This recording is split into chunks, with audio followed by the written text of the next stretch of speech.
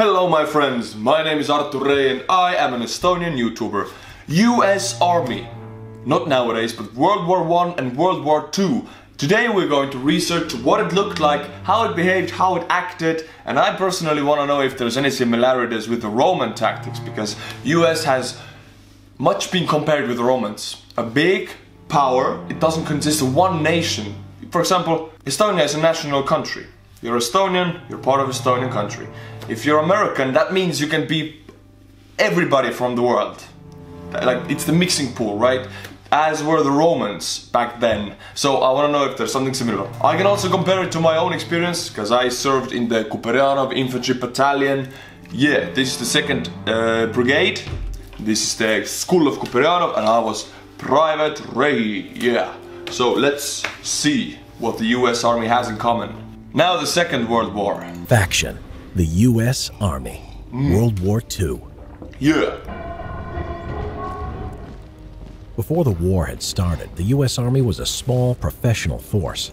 When Germany overran Poland within a matter of weeks in 1939, a greater urgency was put on building up the numbers in the army. A small professional force. So you want to say that after World War I even, US didn't build up great in numbers? Well, yeah, I remember in history actually, it was only after World War II that they truly got involved in the world. Before that, they were kind of sticking to their own, you know, American continent, right? If you're American, you can disapprove or approve of this. As I remember, they only after World War II that they had to be involved, or they wanted to, they got involved with the whole world, and then the whole spreading some good old American freedom started, yeah? Estonian flag. Already envisioned by the Rainbow Plan. In 1940, the United States introduced selective conscription, requiring registration of all men between 21 and 35, and by 1941, the U.S. Army had grown to 1.5 million men. Ooh. On December 7, 1941, the Japanese attacked Pearl Harbor, declaring war on the U.S., with Germany and Italy declaring war a few days later. The sleeping giant had been awoken. The U.S. Army expanded greatly as a result. The sleeping giant has been awoken. Yeah, I mean, look what happens now. It's all an outcome of that event. US was minding his own business. No care in the world, don't care about the world, and now suddenly, boom, we're gonna spread the freedom. Have you spread the freedom already? The world needs your American freedom. Spread it. From both volunteers and increased conscription. The Japanese forces invaded the Philippines on December 8, 1941, and quickly stormed the U.S. and Philippine garrison, led by General Douglas MacArthur, defending it. But major combat operations for the U.S. Army began in 1942.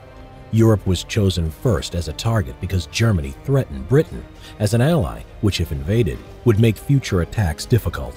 U.S. troops arrived in Britain and were involved in Operation Torch on November 8, 1942, in Morocco and Algeria, after the Soviet Union requested a second front to relieve the pressure on the Red Army.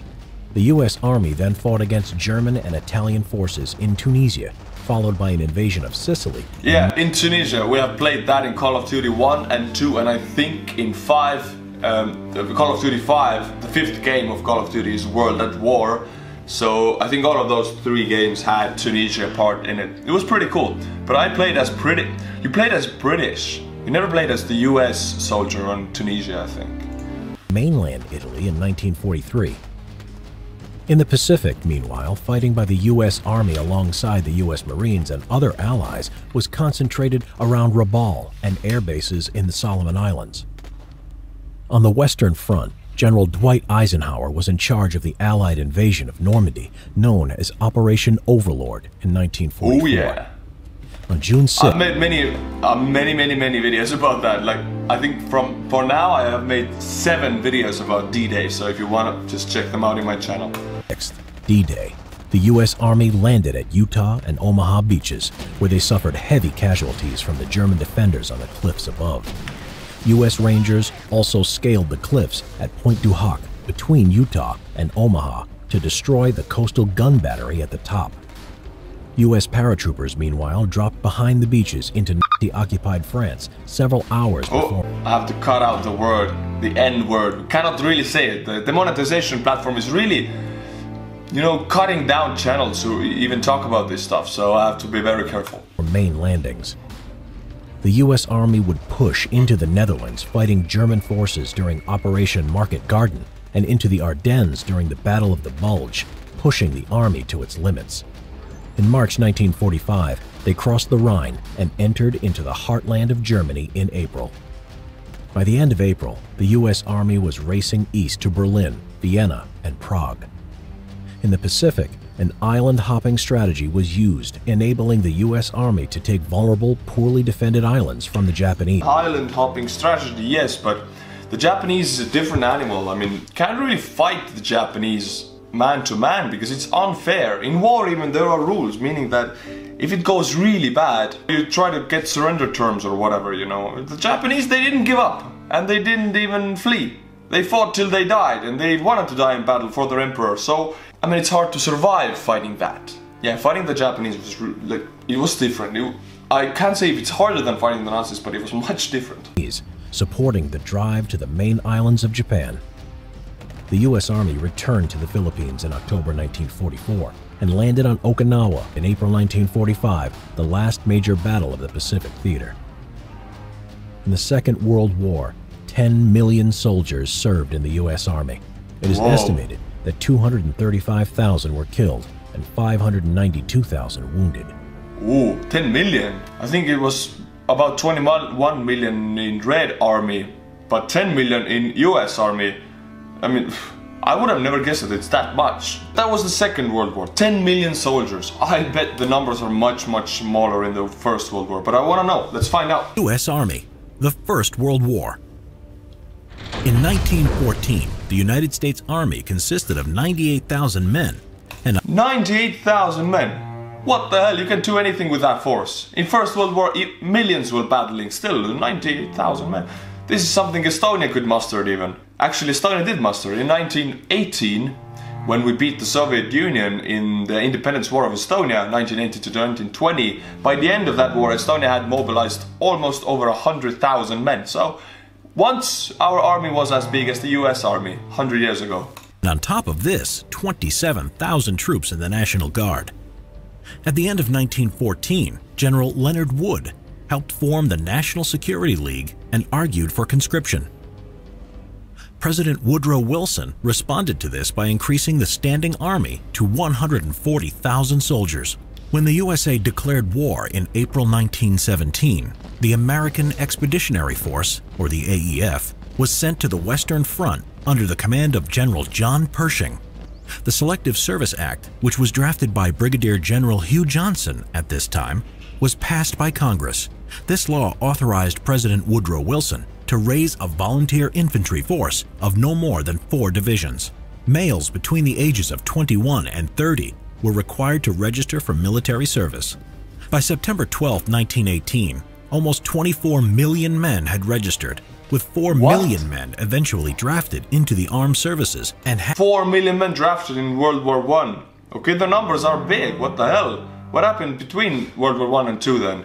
Like, they drafted they shipped them to Europe and then they pulled back. No spreading American freedom yet, I see, but after the Second World War it all happened, so I guess they didn't change their foreign policies after the First World War as much as they did after the second one.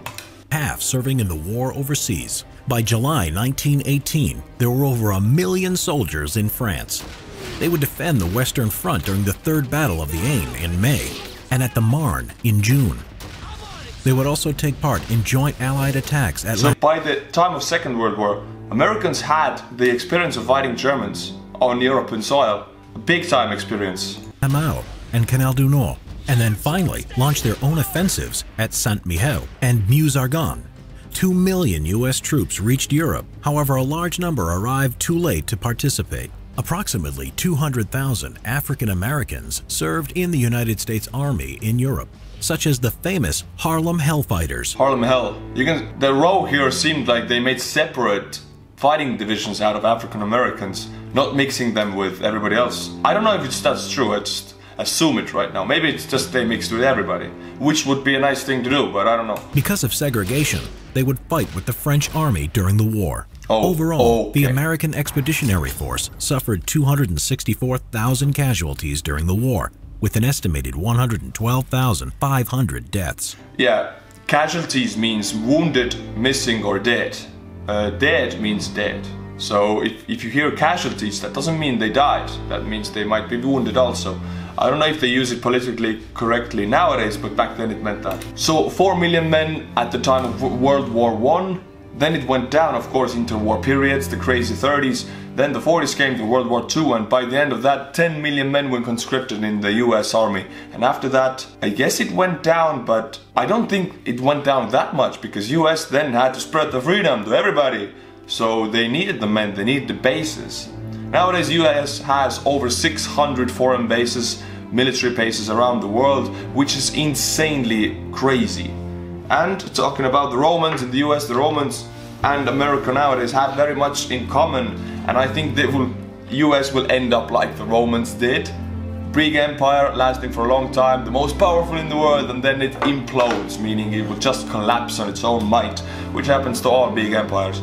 But yeah, US is that young, it's only like 300-400 years. You got more time, don't worry. Spread the freedom, no need to fear the end right now. Well, 1918 we had over 100,000 men. One time in history, yes, proud about that. If you like these videos, please support the channel on Patreon. The link is in the description below, and PayPal also, whichever works for you. And as always, my friends, until my next video, stay cool and bye bye.